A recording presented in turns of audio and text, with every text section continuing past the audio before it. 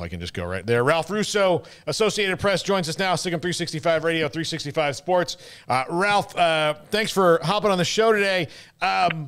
We've had you on several times. What is your mindset now covering this game after yet again another summer of craziness in college football?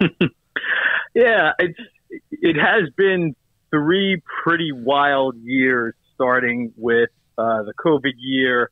Last year was sort of like the year of the Supreme Court and NIL decision, and now we've got just another round of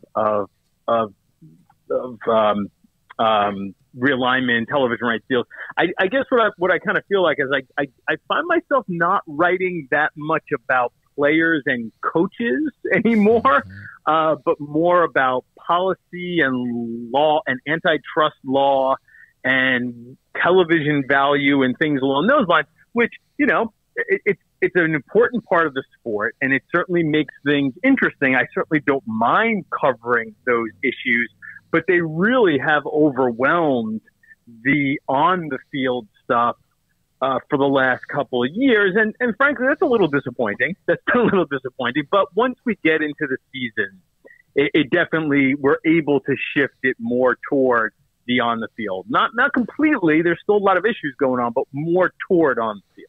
Where do you see the tide going now that we know mostly what the Big Ten TV deal is going to be? I guess the only thing we haven't really heard is what the streaming part is, and how Notre Dame's kind of thrilled about that deal because it's good for them no matter what they do. Where do you think the tide is turning as far as realignment goes? Yeah, I mean, I think the piece that needs to be sorted out is more quickly is Pac-12, Big 12, right? Like what's going on, and they're related insofar as I think the Pac-12 teams have to figure out, like, do we want to move forward together? I think that's their number one preference, but there's a lot of reasons why that could fall apart. And all of a sudden that they're kind of looking at each other thinking, first of all, the Big Ten could go shopping again. It does not feel like that is imminent.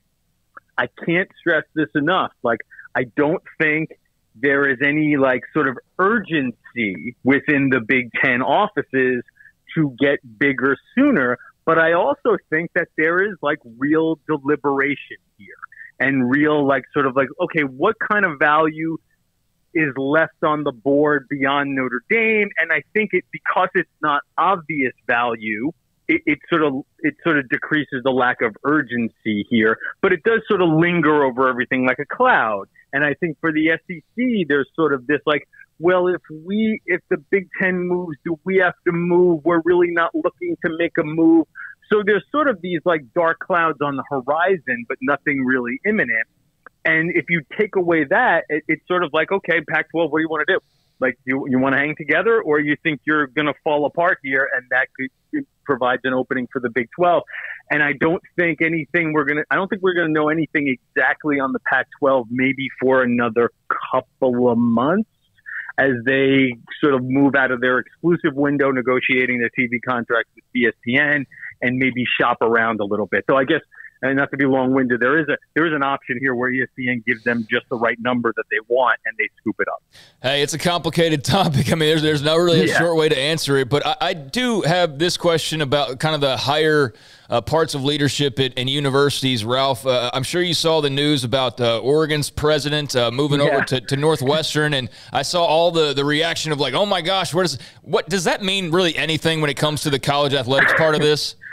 I mean, so you have to understand the presidents do hold a lot of sway, and that's a president, an Oregon president, Michael Schill, I believe his name was Schill, who is very involved in athletics. He's on NCAA boards and college football playoff oversight stuff. So that's a president who has a role in athletics, and then you sort of extrapolate that out to the idea that when conferences decide on teams to take or schools to invite, the presidents have a lot of say in that. So I think you start drawing these conclusions, but probably jumping to conclusions that it means something. I saw my colleagues sort of doing the same thing, and I was tempted to tweet, I don't know what this means, but here's something. Like, because I don't know if we really know what it means, but like, there's clearly, you could sort of start like connecting dots, right? If you really wanted to.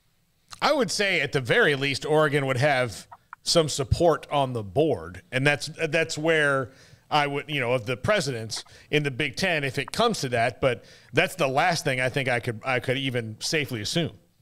Yeah, and the way it's been described to me is like, I think that, again, there's a value calculation here going on with all these other all these other schools, and they've already done a lot of work on Oregon and Washington and Stanford, and just like they've done their homework. Let's put it that way. And I think they sort of understand sort of what's on the board, and then it's a matter of like evaluating where does how does it help us? So, again, does it help to have an advocate in the room? It might, but it's hard to really tell now. It definitely was one of those moments where, like, I don't know what this means, but it seems very exciting. Yeah, absolutely. That was exactly my reaction to it. It was like, I don't know, but hey, let's see if it does matter. We'll figure it out as we go. But right. Ralph, the college football playoff, it's set up its schedule for its rankings releases. And obviously that's a big piece, when all the Big Ten, or not even just the Big Ten, but all the media days, hoopla was going on and all these quotes were flying left and right. One of the big ones was obviously having to do with some changed feelings per se on the playoff. Where do you think we sit with that and any evolution or changes to it? Are we sitting pat for a while, or how do you kind of view that at this point after all that's taken place over the last few months? So, yeah, they're going to start meeting again and digging into this stuff in the next, couple of months. I think they have a couple scheduled, and there could be a couple more over between like late August and mid-October. And I wouldn't be surprised if you got some momentum moving a little more quickly now. I do think that, the Big Ten sort of has loosened its stance. And listen, again, I don't want to be super long-winded. We can go into the minutia of all this wrangling, but let's not do that. I'll just safe to say that I think there's an opportunity here for, after last year's snarled traffic jam, for things to sort of open up and everybody to sort of finally get on the same page. I know a lot of people were very excited about this idea of 16, and it sort of made the rounds. And I'm not saying that they're not talking about a lot of different options, but I don't know if there was sort of like, that was portrayed as momentum towards 16, as opposed to just like, hey man, we're talking about a lot of things, and sure, we're going to talk about 16 too. Yeah, the 12-team proposal that they had last year, I mean, it almost brought a tear to my eye as a college football fan, Ralph. It seems so well thought out, as far as all these things. And, like they really did sit in a room and say, well, what if this happens? What if this happens? They had, for the first time in a long time, it was a college football plan that had answers to a lot of questions. And then it got wrangled up because of, like you said, minutia. So I would think that throwing 16 maybe makes 12 like, it just seems like, well, we agreed on 12, but 16 was in there. It seems like one of those things you throw out politically, so it seems like everybody came to an agreement that they'd already come to a year ago. Yeah, I mean, there could be a little of that. I wouldn't be surprised if we end up getting to what we were talking about last year, which would be quite ironic to have wasted a year and go to the land exactly where you were. I just haven't figured out what the motivations for 16 are. I really did. I'm with you. When I sketch these things out on my notepads when I'm on long flights, like the 12 thing, even before they unleashed it, sort of like had a lot of good answers to some of the questions I was asking.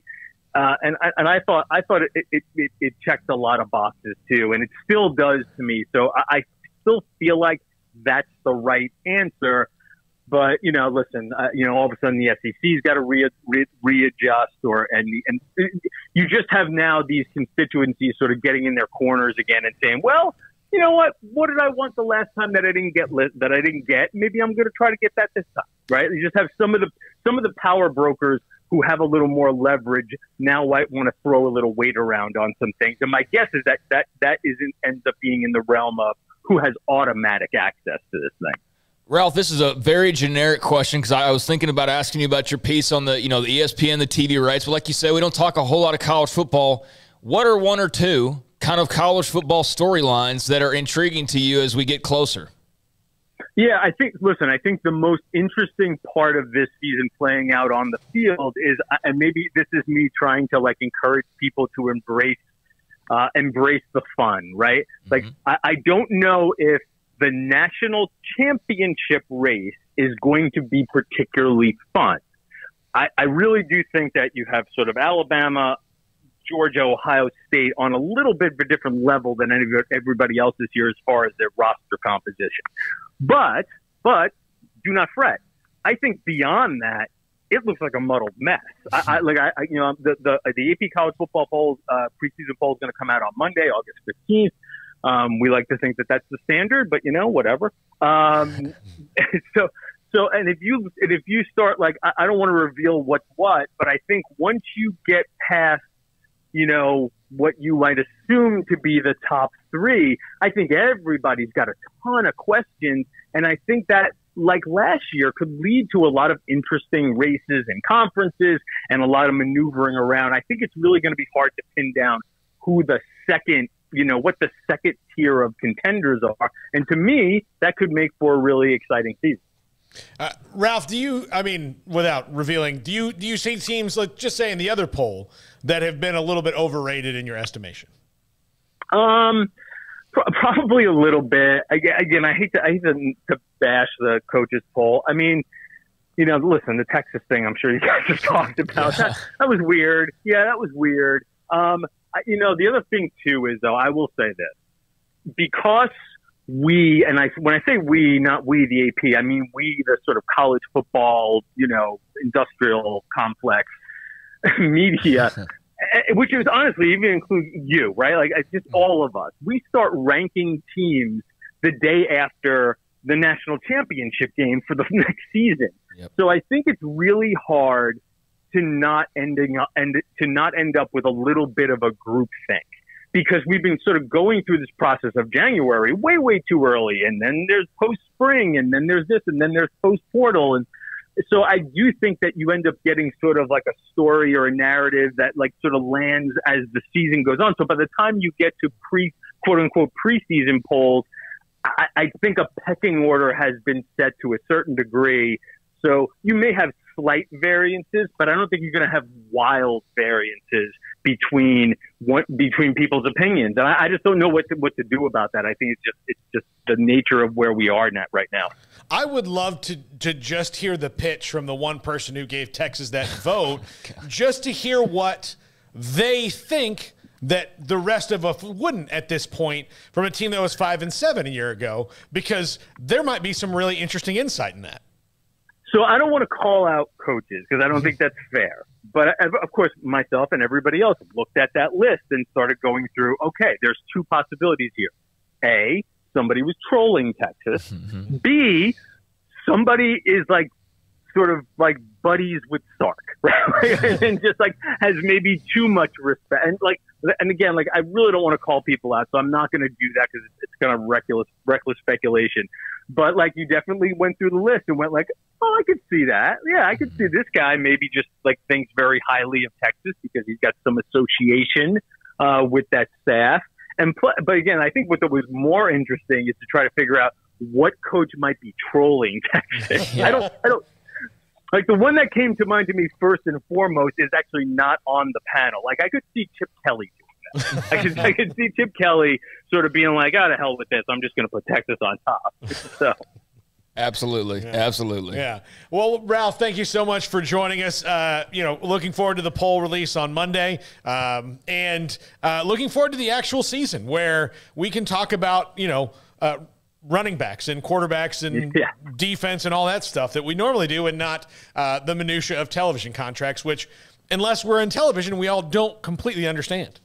Yeah. I've somehow become like I've needed a law degree to do my job the last couple of years, and nobody ever told me I needed that. Yeah, you know what? That just made me think of another question, Ralph, to close this on out. Sure. What do you think of sort of the year-round nature that college football has now taken, thanks to recruiting having boomed over the last couple decades? That's been a work in progress where it's just gotten so big now, but that helped to kind of keep the offseason moving along, but now you have all of the other things attached to it. It's like the NFL turned into ultimately, where there is no offseason. What do you make of that as somebody who covers the sport? Yeah, it's hard to take vacations, but that's not. But please don't feel sorry for me. I got a great job. No, I know people like bristle about transfer portals and how coaches bounce everywhere and things like that. But I think if you just look at the model for pro sports, if you have off-season transactions and player movement, it does really increase the interest in a sport. It keeps people engaged in the off-season and between recruiting and transfers and, coach movement. There's so much of that now in college sports. Again, like I understand people sort of cringe, I don't want it to be pro sports, but the pro sports model will show you that when you engage people in the off-season that way, you build fandom. Ralph Russo, Associated Press. Ralph, thanks for hopping on the show.